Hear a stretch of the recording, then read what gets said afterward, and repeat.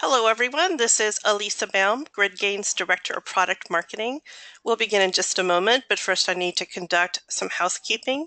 Could you please raise your hand using the hand icon located in the GoToWebinar control panel to let me know if you can hear me? And let me take a look. Okay, thank you. I see your hands. Next, during this webinar, you'll be on mute, but should you have any questions during the discussion, feel free to enter them in the questions field within the control panel. At the end of the webinar, we'll take time to answer as many questions as possible. And if we don't get to all the questions, we'll be doing a follow-up blog entry on GridGain's blog.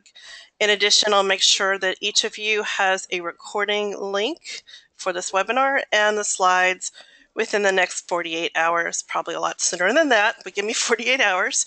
I would like to thank you for attending today's webinar. It's called Enabling Bitcoin and Blockchain Technology with In-Memory Computing.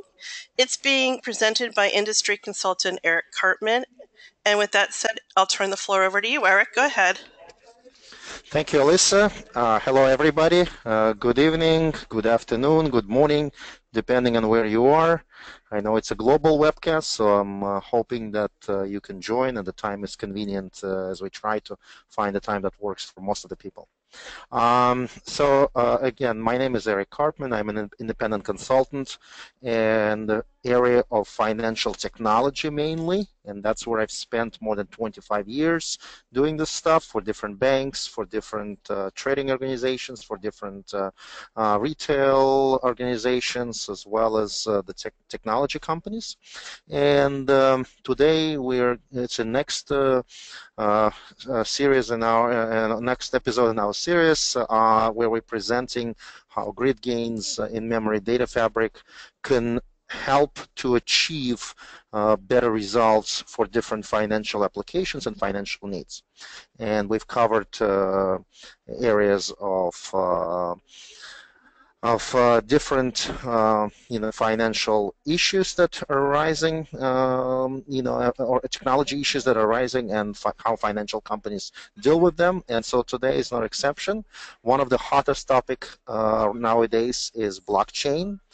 Most of the larger banks are investigating this area.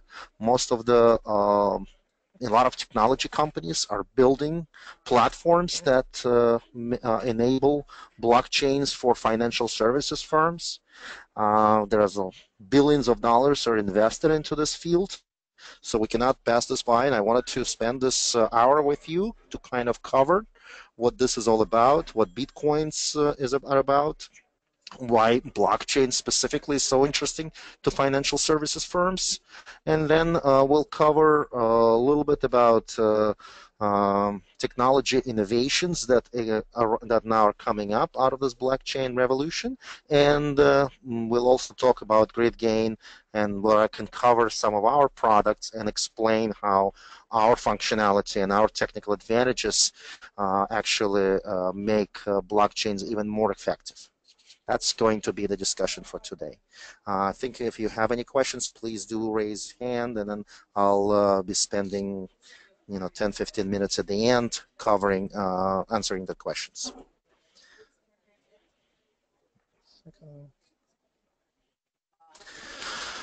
So what are the current issues with financial ecosystem? Why blockchain? Why all this idea behind this? Well, we first need to go back what's going on within the financial system today.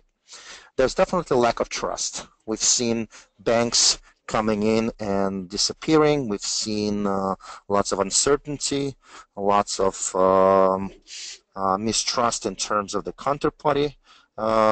Risk and mistrust there. Who do you deal with? Whom do you trust your money? Whom do you trust your payments? All of this is a topic of extreme importance, and everybody understands this, and something needs to be done about this. Second thing is, I believe, for legacy systems and processes. If we look into the financial services companies today, most of them have problems with the systems of some sort. There are lots of systems. There is a little connection between them, lots of pools of data, islands we call them of data, that sort of live independently of each other, and legacy systems have trouble of accessing data within those different systems and different pools of data. There are too many intermediaries, right? If we look into any of the trade-related processes or payments processes or any financial transaction processing today, we'll see that there are lots of intermediaries. There's a source, there's destination, there are validations, there are allocations. There's lots of different processes in this mix, and in many cases, those processes take a long time, and sometimes it's an overnight process, sometimes it's a real-time process, sometimes it's a batch-oriented processing. It takes a long time to go through all those points. This is especially true in the post-trade functions. If execution within a trading business, at least it makes more sense. We've gone through straight-through processing and a few other automation initiatives in this space. Then in the post-trade space, still there are lots of complexity and slowness and intermediaries and difficulty of processing those functions. And well, if you have a lot of functions, if you have a lot of processes, you're obviously up for reconciliation, because within financial system, everything has to work smoothly. You cannot lose any records. Everything is sequential, so you need to make sure that after each process, all your transactions are accounted for, and therefore you need reconciliation after each process. So that creates lots of additional records keeping, records checking, records enrichment, and creates additional complexity, of course. And plus, we are living in a heavily regulated environment right now, especially after financial crisis of 2008, 2010. We're operating in a heavily compliant era where all transactions need to be checked for regulatory compliance, for different rules within banking, within trading, within payments, lots of validations, lots of rules checking. And finally, financial fraud. That does not add more to the trust. It's more to the mistrust, as we know how many fraudulent transactions occur, and that creates also lack of trust, as you don't know whether the transaction you received has actually come from a reliable source. And how do you guarantee this? There are smarter and smarter ways the fraudsters are trying to work with the system and create transactions which appear from multiple places to be normal, but actually not. So how do you do this? How do you fight that financial fraud problem? So that's the reality. Not very bright, but at the same time, need to do something about this. So let's talk a little bit about Bitcoin, so we understand where this Bitcoin and blockchain's idea comes from.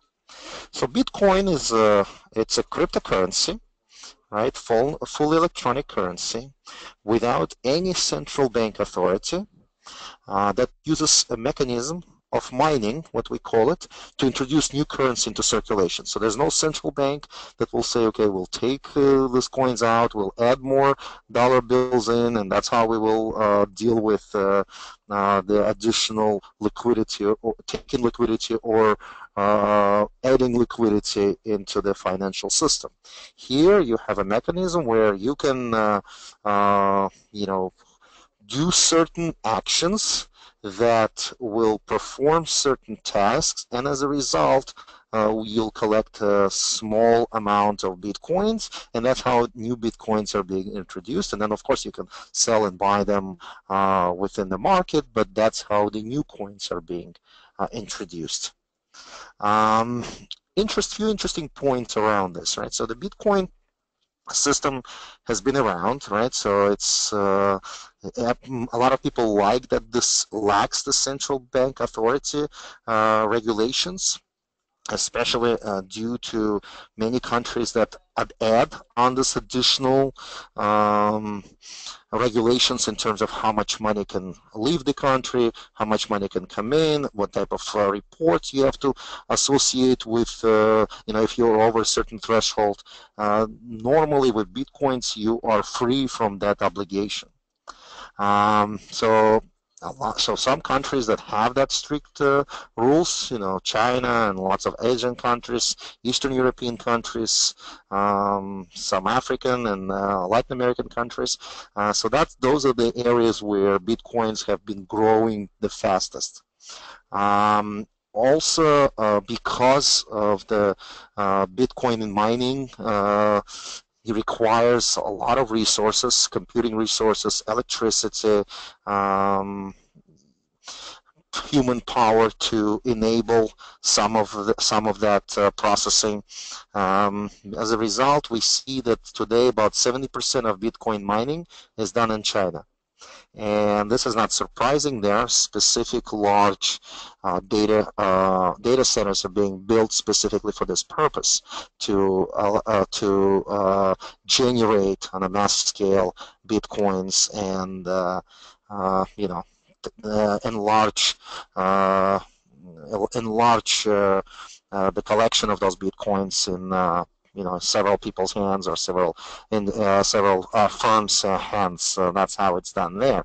Also about I believe 60%, I think the numbers I'd seen of all Bitcoin transactioning is occurring in China as well. So that's probably one of the largest users today, but also other areas are picking up, and practically today you can find most of the types of purchases you wanted to make in bitcoins one way or another. And there are not too many of them, but you can still find stores and online brokerages and other online institutions that will accept bitcoins for payments. So let's go back to how this whole thing started. Well, it started uh, quite interestingly as an electronic micropayments idea about 25 years ago or so, where basically, if you go to, to a store or anywhere else and you want to use your credit card, right? Normally, you have some kind of minimum associated with the charge that you can put on a credit card because of 200 basis points or so that normally the credit card charges for the transaction. So if the charge is small, I don't know, under $1 or under 50 cents or whatever, then it doesn't, then basically the company is losing money by accepting that payment from you if it comes through a credit card. So therefore, they came out with this idea. Well, so the idea was like, how do we create a framework, electronic framework, that will allow for those micropayments to go through without paying those huge fees to the credit cards. So that's how this whole idea started. But obviously, it grew more into other areas within payments, and some larger payments started to come through because normally the basis points, the fees are significantly smaller than any of the other mediums that exist, wire transfers, check payment, credit card payment, whatever, right? You still need an infrastructure, you still need an intermedium to process those payments. And here, I will explain in a sec how it's done, but here you basically need much smaller input into or footprint into the infrastructure to process bitcoins. Um, Bitcoins are also exchanged for traditional currency. There are a bunch of virtual exchanges that exist where you can actually, go in and sell and buy your Bitcoins if you need them, and exchange them with the real dollars or real pounds or real whatever currency you're using. and then you're doing it back and forth. You can also sell, and you can sell those coins and receive those dollars back into your wallets, electronic wallets. If you look at the performance of Bitcoins, it's incredible. The Bitcoins has surged more than 4,000% since just 2011. Right? That's incredible growth, and people are also looking into this and saying, oh, well, if it's growing like that, maybe there is a potential. Maybe we can invest into Bitcoins like we do invest into more traditional asset classes and seeing if we can get some growth potential here. Bitcoins, as I mentioned, are stored in electronic wallets, right? That's how electronically you can collect them and you can exchange them. And from those wallets, you can pay to whichever party you wanted to pay in Bitcoins. You can receive those Bitcoins from any other party, and then you can send them to be exchanged on the virtual exchanges. So those are the Bitcoins, and the Bitcoins are stored the way that the records about Bitcoins, who has how many Bitcoins, who is sending Bitcoins to whom, all of that is stored in this technology called blockchain.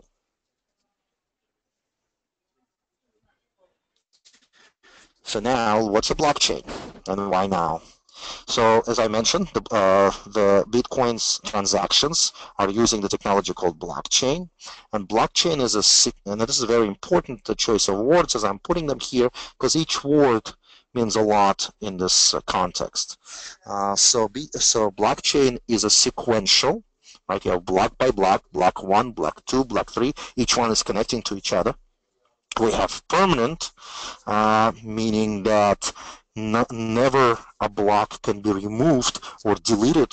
It's there forever, and it's there in its own place, right? So the blockchain can only grow, cannot be changed, reduced. It's encrypted, so all the data within the blockchain is stored in a secure, encrypted way that only the sender and receiver can send and receive and view the contents of a block. It is decentralized, right? Because a ledger of transactions, so meaning that there's no central bank. As I said, we don't have a central authority that looks after those transactions, and each one is just being added and available to everybody, right? So that's the ledger of transactions that's verified and confirmed by random computers anywhere within the network and distributed to any subscribers. So meaning that the way that it works is that each transaction, to make sure that it's a valid transaction, is being sent randomly to any computer that's subscribing to the network, and that computer can verify that this transaction has been received and the contents, it's valid, it's coming from the source and it's going to the destination, it's validating this, and then there is a small amount of fee that's being given to the to the validating party to make sure that there are lots of validators on the network to sort of approve the transaction in a sort of a virtual way of approval. And then distributed to any subscriber, so anybody at all can subscribe and view the transactions, view the logs, view the blocks in an encrypted way, so they don't see the contents necessarily, but they see every block with an encrypted information there. Some of the interesting statistics I wanted to share with you about blockchain. So this is from the Deutsche Bank and Financial Times survey of about 200 financial industry participants, which only took place last month. Right. So according to that survey, 75% of the ones that got surveyed from the financial industry participants expect widespread adoption of blockchain within the next 3 to 6 years, 75%. Two-thirds expect the introduction of blockchain to produce substantial savings, possibly up to 25%. 48% argue that blockchain technology could also help the financial industry cope with the risk of system failures and market disruption.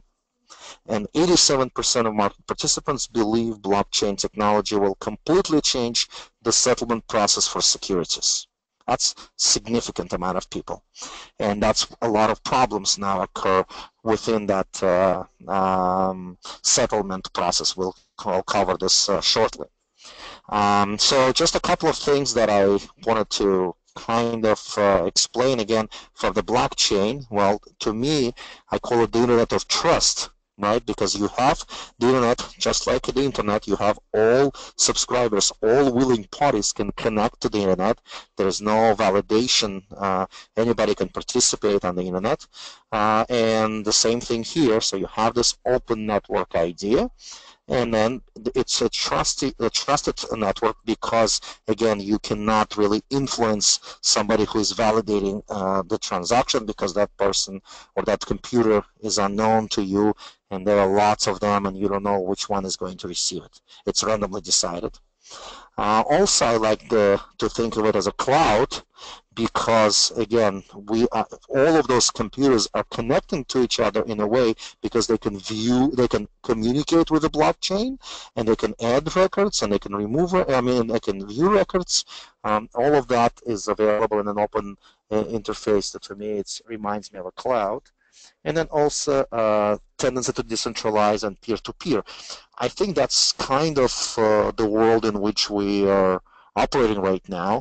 There's a tendency to decentralize and peer-to-peer, like, we all use Uber, we all go to Amazon, we all go to Airbnb. We like less centralization, less authority, the way that we transact business, and like peer-to-peer, direct connection, PayPal and things like that, right? Direct connections of the parties to each other without much of centralization. So that's, I think, the key idea here with the blockchain.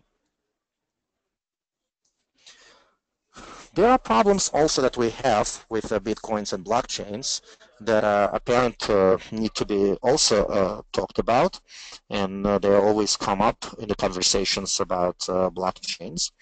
Well, it's kind of user unfriendly in a way that you need to set up a wallet, you need to do your mining in case if you wanted to generate new bitcoins, you need to set up certain encryption parameters. So it's not something that can be easily set up. Um, there is some discussion about hacking that we've seen, some bitcoins disappearing from sites. We hear them every now and then. So there are still some ways that the system can be hacked in a way.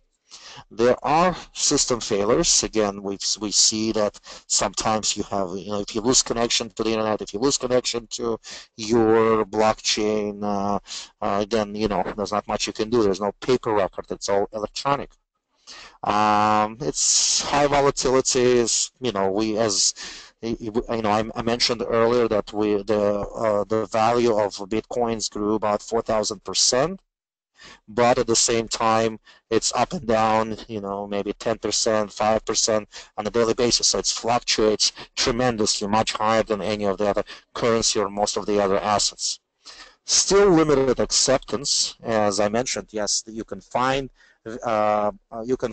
online stores and merchants who accept it, but it's still not a widespread situation. You still have, you have to look for those that accept it.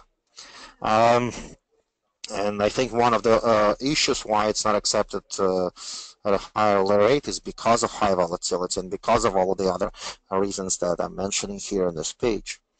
You have the password-based authentication, and we believe that it's not a greatest authentication, right? So passwords are failing. That's my next point. So you have to remember the passwords. Sometimes password can be stolen. So then there may need to be additional tokens of authentication in addition to the passwords, how they are used today.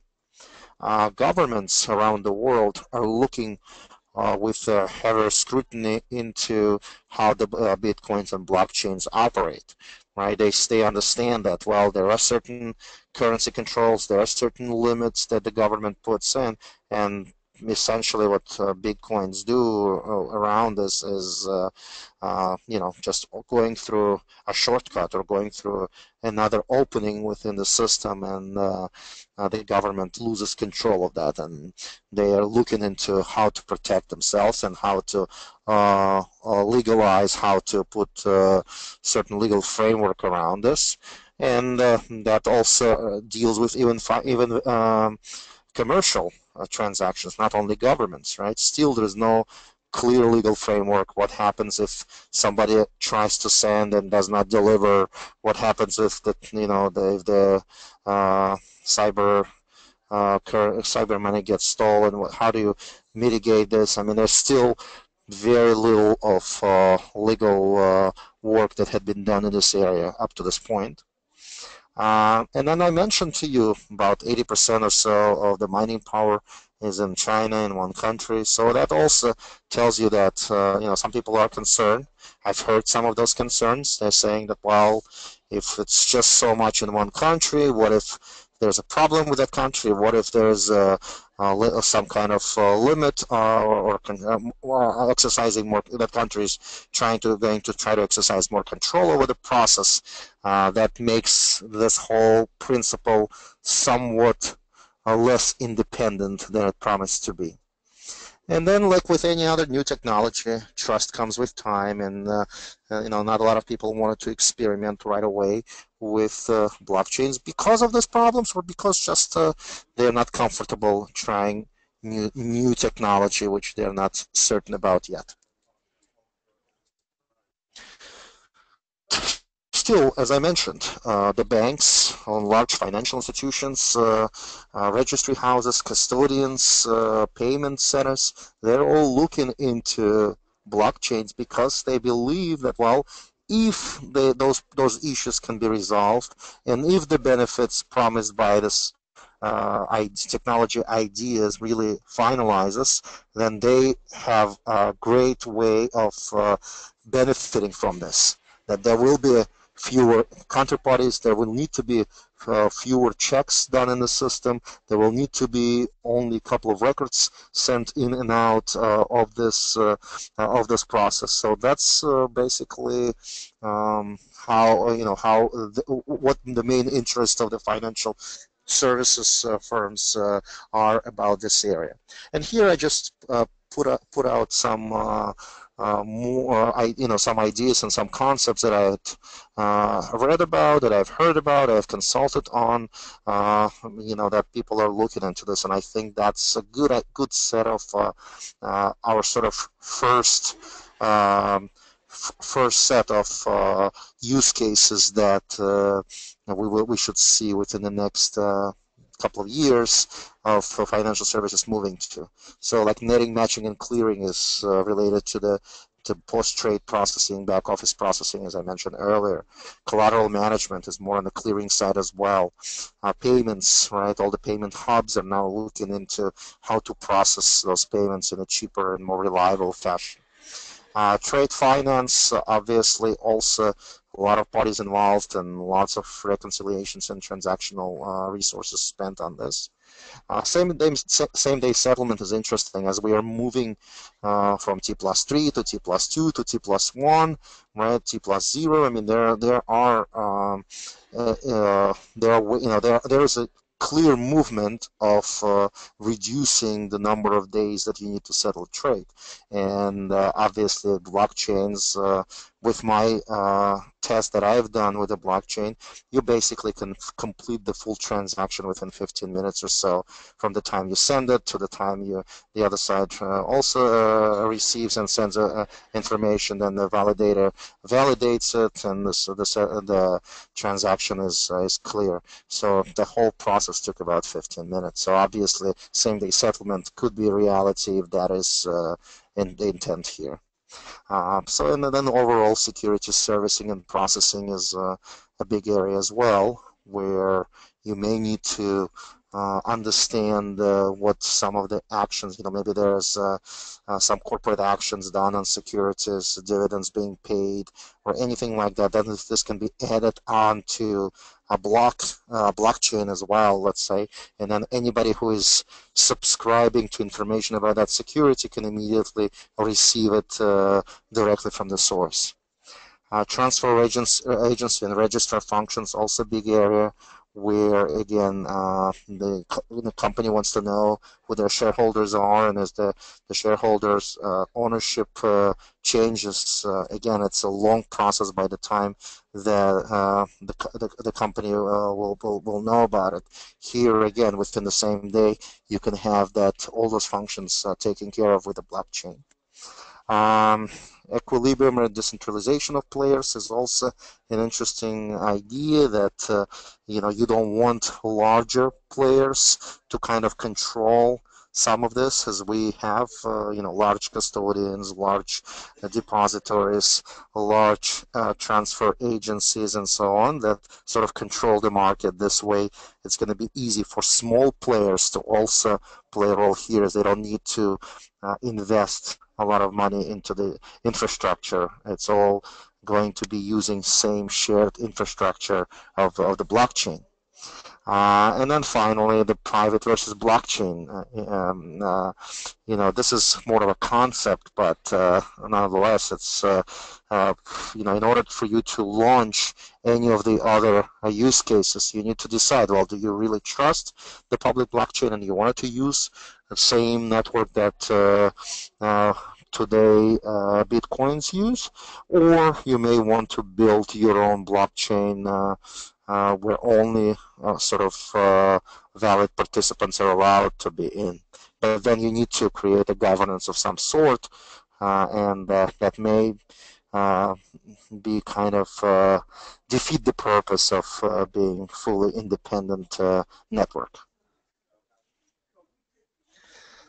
So here I'm just giving you an example to sort of illustrate what we do with processing of securities or something like that, as how many steps are involved and what is going on here. So for example, to process a letter of credits, this is just a sample of just a few steps that I've highlighted, not all of the steps, but just the idea is this: importer files for letter of credit, importer bank approves letter of credit, and importer bank sends letter of credit to exporter bank approves letter of credit, exporter ships goods and sends invoice to importer sends invoice to importer bank reviews the invoice and sends to exporter bank reviews and accepts the invoice, importer and exporter settle the transaction, right? So it's just an idea how many steps that are needed to be done, and how many transactions, how much information needs to go out, right? With the blockchain, we can pretty much, bring this down to just two transactions, right? When the importer, well, basically the importer sends a request, exporter fulfills the request, and that's it. Then they can everybody else involved, all those banks, all those other intermediaries in the process can just view the authentic block details of the importer and exporter, and then make their own steps based on those two transactions. This is another example where I'm explaining, I'm showing you distributed post-trade functions, and I'm using different colors here on purpose, just to show you that behind each color there is a different agency, different type of organization, type of intermediary that's going to be involved, like trade enrichment and maybe by the prime broker, and then regulatory reporting and prime brokerage by, well, the trade enrichment by the asset manager, and regulatory reporting and prime brokerage by the prime broker, allocation by the allocation service like OMGeo, for example. Then you have matching information that's normally done again by a custodian of some sort, or some kind of a process in between. And there's a confirmation. There are some confirmation services out there. There's a netting, collateral management, compression, default management, novation. All of this is usually again done by some kind of a third party depository of some sort. And there's a custodian functions, and then a settlement and asset servicing. There are lots of processes, lots of intermediaries. Again, if the trade details were available on a block within the blockchain, all of those parties could read it and could process it without necessarily going through daily exercises, end of the day processing, and so on. and all the unnecessary reconciliations that are done. So that's basically what the blockchain can do for us and the Bitcoins around us. Now I wanted to spend maybe 10 minutes or so to go over grid gains, memory grid computing and grid gains stand there, and to show you what kind of information and how we can benefit from all of this. How can this one system, let's say, that can publish records, can be sequential, can do analytics on those records, can be secure, and that's what GridGain can offer to you in implementing such a system. So, for example, so let's just start with an in-memory grid computing. First of all, we are moving here, obviously, from disk to memory, right, to RAM. That's the idea here, and then because of that, we are hundreds of times faster than a traditional data environment. And we have big data, we have a lot of data, and obviously, blockchain with lots of data, as I mentioned. As you keep storing all this information and you keep analyzing this data, it's going to be really big. It's going to only grow. So this means that you can process the data on that blockchain significantly faster, hundreds of times faster. Just to show you that Gain is already successful in financial services firms, and a lot of them are looking heavily into blockchains, right? So we've done work with Citi, Markets, Bank, Jefferies, Barclays, and so on. And a bunch of other banks are now in the POC stage or close to moving into production, moving applications into production. They all look into GridGain for trading platforms, for financial analytics, risk management, big data, compliance and monitoring, and financial software as a service platforms, where there are actually some technology firms that are looking into GridGain to offer software as a service platform around their blockchain's implementation. Let me just show you, explain to you what on one of the use cases what we're doing here. So this is a use case of the largest bank in Russia and Eastern Europe, and the third largest in Europe, called Sberbank. And basically, they had an issue with constant growth of data and dependency on traditional Oracle databases, and it was really difficult for them to handle this on such a scale, where they had 130 million customers, hundreds of thousands of ATM machines, branches, online banking, mobile banking, and so on. It's just incredibly difficult to manage this massive data depository. So they were testing us, where they've tested this grid gain system with 1 billion transactions per second on 10 Dell R610 blades with 1 terabyte of memory. So they basically built a grid with 1 terabytes, and they were receiving about 1 billion transactions per second, all at a cost of about $25,000 for that hardware, right? So as you can see, quite affordable, incredible speeds, fault tolerance and scalability, fully sequential, full transactional consistency, which is really important for any financial transactional systems, including those that you're going to be building blockchains on. And this is just from an RBC article in January of this year, where a CEO of Sberbank mentioned us by name and says that, well, we've looked into all the top firms like Oracle, IBM, and others, and the performance and the reliability that we've seen from GridGain is unmatched. And what are we doing in hours? We are now able to do in minutes. What we could do in weeks, we do it in hours. So it's an incredible proof of confidence from a the top person at the bank who had seen the results of the work that we've done. Another interesting use case is from Silver Spring Networks, where they basically install smart meters for electricity and other types of power consumption within homes and businesses, and they collect all this information and they can send bills electronically. There's no need to visit anybody in at home, or and they collect all this, they analyze all the usage, and they need to do it in real time. And again, they've looked at a number of different systems, and when they came to GridGain, they saw that, well, this memory processing and computing is really great and scalable, and they can use it to what exactly they needed to do. Another example is from one of the largest online consumer electronics stores, right? That also uses our technology to do in memory and real-time in memory analytics, and great transactional consistency as well with all the different purchases that goes in.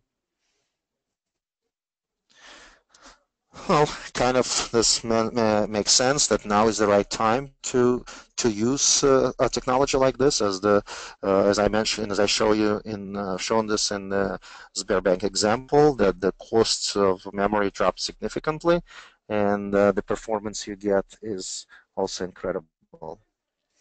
So GridGain is based on Apache Ignite, fully open source technology. And that's where we believe that the open source is great for the growing community of our users who contribute to the growth and success of the open source product. But also the enterprise edition adds the enterprise class features that the large banks, large financial institutions usually require. So this way you can marry both worlds: the advantages of the open source and plus the advantages of the enterprise class features. And what's in Memory Data Fabric? It's basically a high performance in-memory platform where you add the compute and the data on the same grid, and you stream the data, and you're able to analyze the data in real time in a super fast fashion. And we are able to support all the high-performance computing, machine learning technologies, big data, batch processing, real-time analytics, a lot of, as well as fault tolerance and full enterprise reliability, which is required if you were to build something of a scale of a blockchain, for example. And then it's fully flexible. You have a lot of different APIs that support the grid, so you can connect to it through SQL, you can connect through C++, .NET, Java, Hadoop, again around structured and unstructured data, so quite flexible system. And here just a couple of benefits I wanted to add onto what I've described that's really important for building a blockchain system. Obviously, you have high throughput and low latency because you have a lot of systems accessing this at the same time. You have scale, the system is scalable as the data is growing. You can easily add more components into the grid, and then getting to the scale that you need. It's fault tolerant and with high availability and automatic failover and full replication. Data streaming is fully supported, and then it's super secure. I mentioned, you need a special level of security and encryption to run a blockchain. So all this, the public key and private key pairs, authentication, authorizations, auditing, all of this is fully supported on the system. And just again to illustrate, so Apache Ignite basically supports all of the functions except some of the enterprise-ready features like additional security, additional data center replication, additional protection, and management. That's pretty much all I wanted to cover. It's about 2:45, so I will leave it for about 10-15 minutes for any questions that you might have. Okay, audience, if you have any questions, go ahead and enter them in the questions portion of the GoToWebinar control panel. And while I'm waiting, I just want to make you aware of a couple of other webinars coming up in our financial services series. On January 11th, Eric will be presenting on the topic of asset and wealth management. And then on the 8th of February, he'll be doing a presentation on retail banking and in-memory computing. So encourage you to attend. And we'll be adding more throughout the year as well. So with that said, Eric, there are no questions at the moment. So I'd like to thank you for the presentation today. And audience, I'd like to thank you for attending, and we hope to see you on a future show. Eric, thank you so much. Thank you. Bye bye. Bye-bye.